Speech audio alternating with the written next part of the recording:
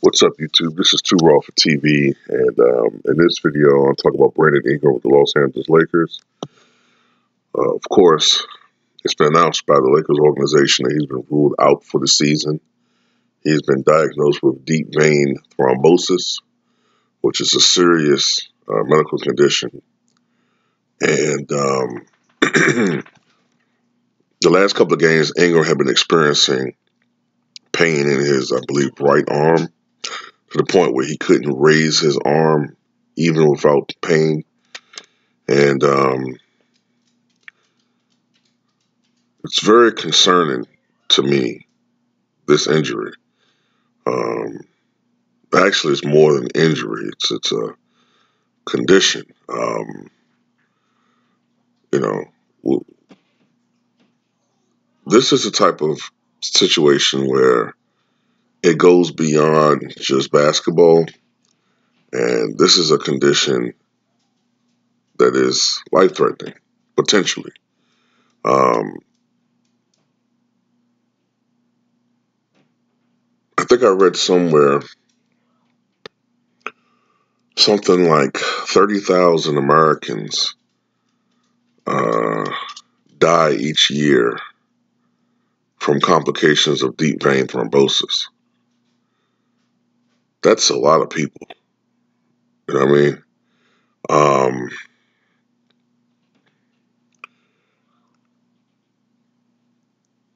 The main complication that can happen is that the clot can travel.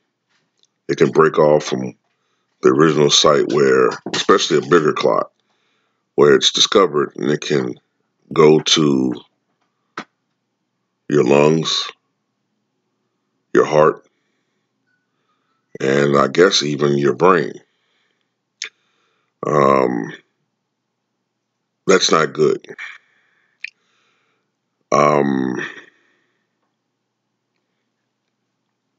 Well, when we think about this, we already think about Chris Bosh. Of course, we all remember Chris Bosh. Chris Bosh played in the NBA for quite a while. One of the better power forwards in the game during his career. Started off with the Toronto Raptors. And, of course, it was during his tenure with the Miami Heat that most of us remember he was a big contributor to those championship Miami Heat teams. Of course, 2 NBA championships during a 4-year span. But Bosh had to prematurely retire due to blood clots. And it was a consistent issue with Chris Bosh, to the point where his life would have been at stake if he continued playing. And of course, like I said, he had to ultimately retire from basketball. Another person that comes to mind is David Bloom.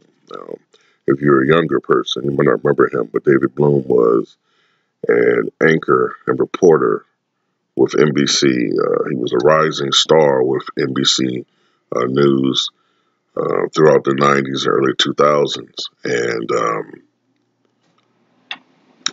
he infamously died during the Iraq War. So I think it was during the earlier days of the Iraq War, where he suffered an embolism, which was caused by a blood clot, deep vein thrombosis. And I remember people, when the news first broke that he had passed, most people thought that, being that he was in the action and in danger, they thought maybe he got shot, explosion, or something like that. So when it got out that he died of an embolism, it was very shocking. So he was only 39 years old, so it was like a tremendous tragedy for the NBC family and for those who enjoyed watching him on television. Some of you might remember Steve Bridges. Steve Bridges was very popular back in the 2000s for his uncanny impersonation of George W. Bush via prosthetics and near perfect mimicry of the former president. Steve Bridges died of an embolism when he was only 48 years old.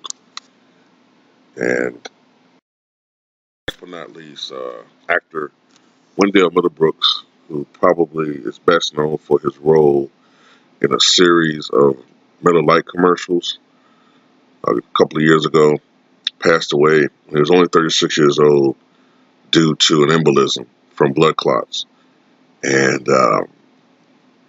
basically, I'm just trying to emphasize how deadly deep vein thrombosis can be, especially if left untreated. And that's why I'm concerned about Brandon Ingram. I think my biggest concern with Brandon Ingram at this point is it's beyond this season. This season is lost. Okay, it's beyond this season. I'm concerned about whether or not this is going to be a chronic issue with him with the blood clots. I hope it's not, because I know Serena Williams had an issue with blood clots at one point in time, but she was able to recover from that and to resume her playing career. Like I said, Chris Bosh, however, on the other hand, this was a chronic issue with him to the point where he has to take medications for the rest of his life, and he had to ultimately retire from basketball. And the thing too is that Brandon Ingram is so young. Like I don't know exactly how old he is, but I'm assuming he's like maybe 23 years old or something like that. He's very young, man, and it'll be a real. I don't want to say tragedy, but it'll be a real like shame, if he had to retire from basketball that young due to a medical condition like this. But I'm glad he's taking it seriously, man. You know, as most people should. I remember reading about David Bloom, the person I talked about earlier. The doctors had actually discovered the deep vein thrombosis prior to his passing, but he decided to have that the show must go on thing. I'm a reporter. I got to report the news. I got to stay in the trenches and blah, blah, blah, blah. And he took a gamble and he lost, and he paid that price with his life. Another person that comes to mind I didn't mention earlier is former President Richard Nixon. When he was mired in Watergate, he decided to go on a trip to the Middle East to help to de-escalate the tension that was going on in that region at the time. And he suffered a recurrence of his deep vein thrombosis. His condition was called phlebitis. And he was told that at any time he could suffer the fatal embolism. He took a gamble. Luckily for him, he didn't suffer an embolism, but uh, you don't want to take that gamble. And I just hope that Brandon Ingram's able to continue with his playing career.